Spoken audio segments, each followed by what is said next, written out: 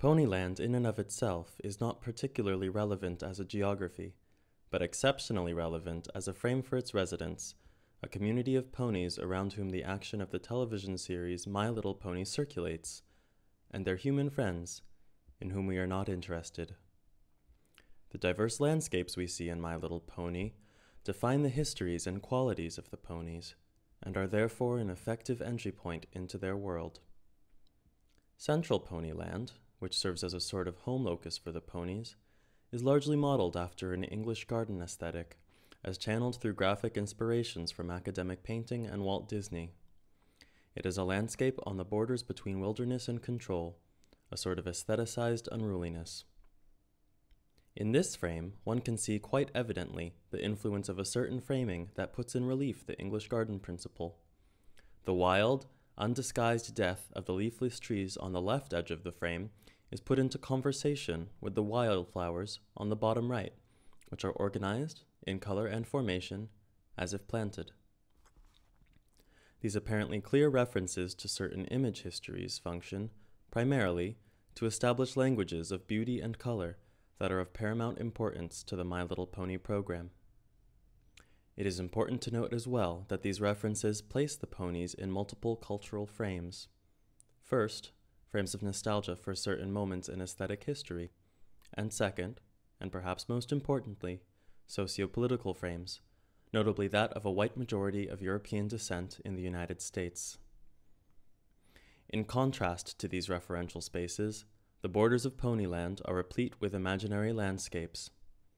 Here again we are given opportunities to explore the program's signature color and texture games. Additionally, these landscapes can work to again put in relief certain cultural fetishes, as can be seen here in the fantastic vision of wealth provided by a desert in which grow cacti made of purple diamonds.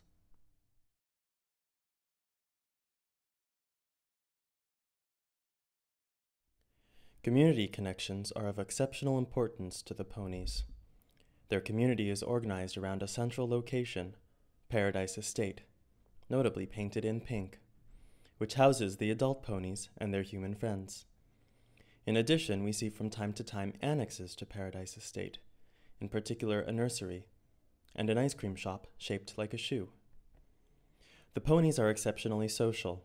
The majority of exchanges are realized on the level of companionship, advice, and the mutual guardianship of children. The history of the children is one of the primary mysteries of Ponyland. As the ponies are exclusively female, it is impossible to say how the children, present at multiple ages, are produced. Of equal mystery is the production of the trappings of daily living, such as food.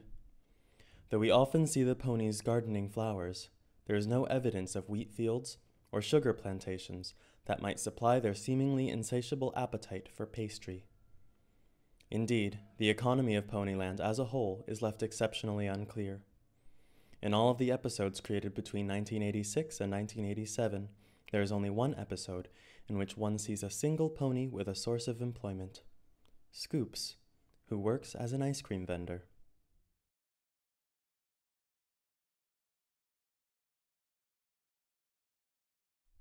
The ponies can be morphologically separated into three groups. Earth ponies are the most closely related to the ponies that you and I might encounter at circuses, which is to say, just tiny horses. Pegasus ponies are, in accordance with Greek legend, equipped with a pair of wings that give them the power to fly. Unicorn ponies are similarly equipped with the mythological horn, which gives them a diverse range of powers, from teleportation to, as we see here, making bubbles. From time to time, we see other rarer evolutions of ponies, such as the baby sea ponies, adapted to living in water. It is important to note that these different morphologies of pony correspond to different lines of the Hasbro My Little Pony figurine products, and that a spectator of My Little Pony could, if a certain morphology pleased her, purchase a doll in that form. Aside from these morphologies of form, the second basic differentiating aspect to the ponies is color. The color combinations of body, mane, and eyes correspond to the personalities and preferences of the individual pony. For Posy, the gardening pony, the soft pinks and yellows mimic the care with which she tends her garden. In contrast, The harsher and more vibrant combination of orange and green marked the feistier and sportier masquerade. In Fizzy, we see two critical permutations of the typical pony. First, the multicolored mane, meant surely to appeal to the sensibilities of 1980s American fashion, and secondly, the jeweled eyes. While revealing aspects of personality, the colors of the ponies also serve as a guide to preference. The range of colors are meant to appeal to a wide range of preferences, albeit nearly always within the range of colors that are presumed to appeal to young women between the ages of 3 and 8. For the My Little Pony spectator, one of the greatest pleasures of watching the program is selecting one's favorite pony.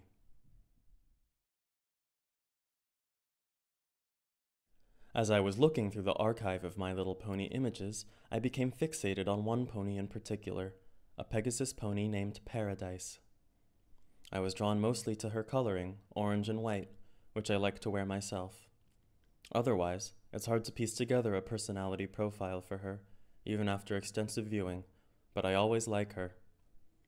I like her here because she's reading to a group, and I like books, and admire as well her place in the community. I like her here because she looks industrious. I like her here because she looks like a fairy. I like her here because she looks sad.